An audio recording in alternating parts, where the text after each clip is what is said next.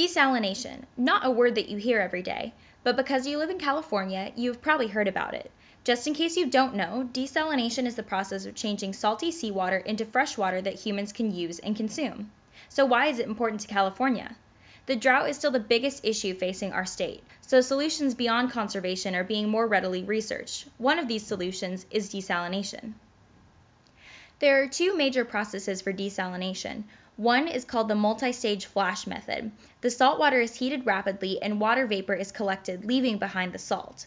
The other way, called reverse osmosis, requires salt water to be pushed through a semi-permeable membrane, leaving the salt on one side and fresh water on the other. Let's go back to California, specifically San Diego. Right now, a $1 billion reverse osmosis desalination plant is being built on the coast. The Carlsbad Desalination Plant will supply water to only San Diego. This plant will pump 100 million gallons of seawater per day and change it into 50 million gallons of drinking water.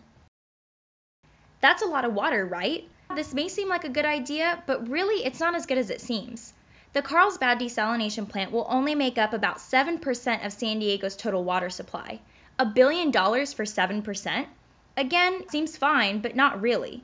Even though the desalination plant will continue to produce 7% a year, the San Diego population will grow, decreasing the impact that this water will have.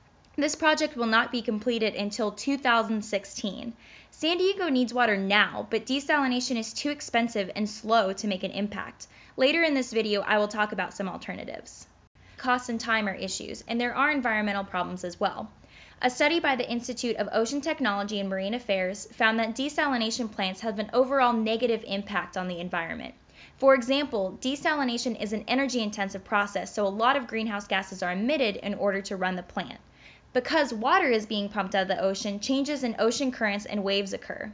Fish and other large marine organisms can get caught in the pumps, killing the majority of them. Releasing the salt that is removed from the water back into the ocean increases salinity, causing problems for the marine environment. Vibration and the noise from the plant causes animals to shy away. In addition, these desalination plants are large coastal facilities that interfere with the landscape, making it an eyesore for beachgoers. Despite these facts, large-scale desalination plants like the Carlsbad plant are still being discussed in California. 14 facilities are being proposed along the state's coastline. Unfortunately, this method cannot solve our water issues unless the process is improved. Instead of spending a lot of money and hurting the environment, we can build smaller solar-powered desalination plants that are less invasive and less expensive.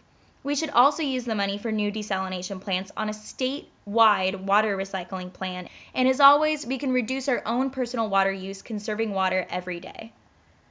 Desalination is generally a good idea, but on a large scale, it is too expensive, takes too long to get up and running, hurts the environment, and is just not a reasonable solution for our water scarcity issue. Instead of relying on these harmful facilities, let's focus on drought solutions that will not create more problems for the environment and our wallets. Stop wasting time and money on harmful desalination facilities. Vote to support monetarily and environmentally conscious projects that will bring us water fast. Check out more information in these websites to learn about water recycling, solar-powered desalination, and how to make your own personal desalination device. Thank you for watching.